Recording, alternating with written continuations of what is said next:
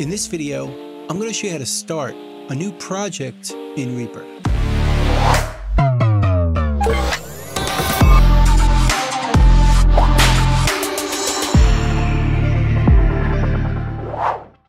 Now, the first thing we're going to do when we open up Reaper is make sure we have audio to our speakers. So we'll go up here and choose Audio Device Settings. Then we'll choose over here under Audio Device where our speakers are plugged into. For me, it's right down here on my computer audio interface. For you, it might be the built-in output of your computer or laptop. Either way, make sure you choose this and make sure there's audio going to your speakers. And now we're going to start a new project. We'll go up over here to the File menu and choose New Project. We could also do it on the toolbar. Right here, the first button, just click it, and that creates a new project. And as you can tell, it doesn't really look that different. We can't see what just happened. So if we want to save it and name it, every time we create a new project, we should go to our preferences. Under Options, Preferences, and scroll down to Project. And right over here, we can choose Prompt to Save on New Project. And if we choose this and create a new project, it's going to open up a save dialog each time. So let's give it a name. We'll call it New Song and save it. So now if we go to our hard drive, which is the Explorer on PC or the Finder on Mac, we can see our file right here, New Song. But there's one problem with this. If we start creating audio files, it can get messy very quickly. Let me show you. Let's create a new track by double-clicking over here, put it into record, and let's start recording. Make another piece over here, and over here. And now if we go back to a hard drive, here's that Reaper file, but here's the audio files. And as you can see, it does get messy very quickly. So if you want to organize this a lot better, let's do it a bit differently. Let's delete all this. And let's close this project.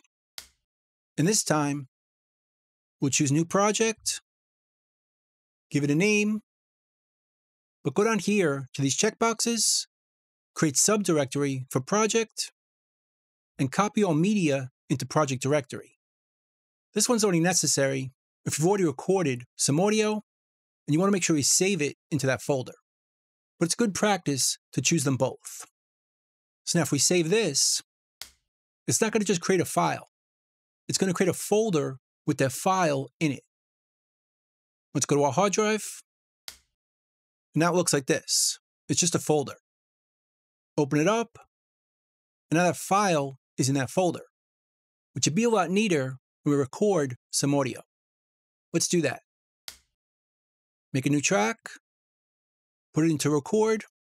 Now to record this, let's use a keyboard shortcut. On PC, it's Control-R, and on Mac, it's Command-R. Just hit it to go into record, hit spacebar to stop. And we'll do it a few times. Now we'll go back to our hard drive, and here's that folder. But if we open it up, here's our project file and the audio files in it. So that's a bit neater. But we can get this even more organized. We could put the media in its own folder. So let's clear all this. So let's go back to our preferences. And on the project, we could also choose this option to open up the properties or the project settings on New Project. So now if we create a new project, give it a name, it's already set up to create those folders, but if we save it, it's going to automatically open up our project settings. This is where we set up the different settings for each project, like the sample rate, the tempo, the time signature, and anything else we want. We're going to focus on this tab right here, Media. Right over here, we can create a subfolder for our media, or the audio. I'm going to name it Audio or Media. If we hit OK, and now we create some audio, go into Record, record a few pieces.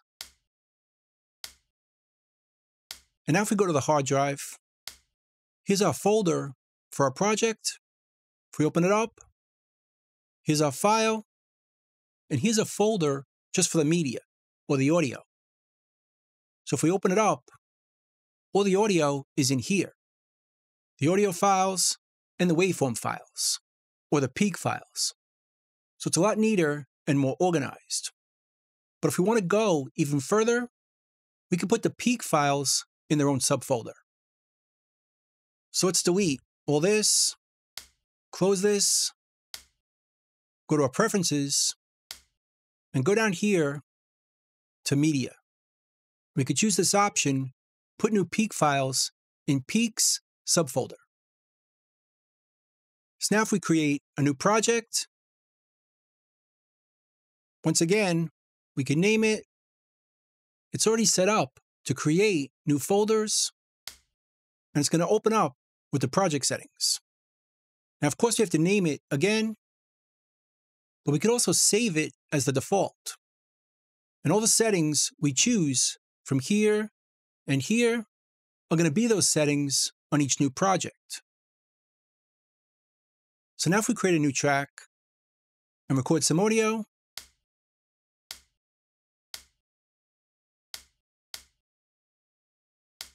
and go to our hard drive, here's our folder, here's our file, and here's the subfolder with the audio. And if we open it up, there's a subfolder for our peaks. So all the audio or media is going to be in the audio folder, and the peaks are in a subfolder within it, keeping the whole thing a lot more organized. So when we save our file or back it up, everything we need is in this folder, with the media in this folder and the peaks in here. And if we're happy with the project settings, we could turn off this option so we don't have to see it each time, because we already saved it as a default. And create a new one, new project, and it'll save it on our hard drive. It won't open up our project settings, but if we record some audio, it's still going to use those project defaults.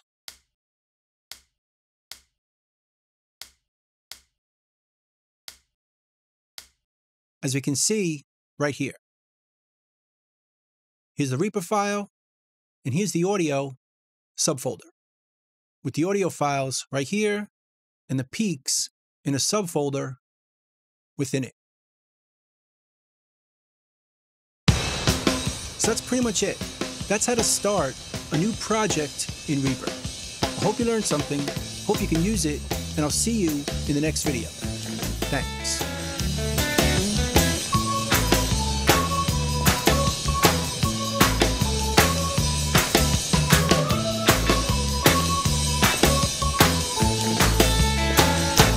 Bingo, boys, let's go.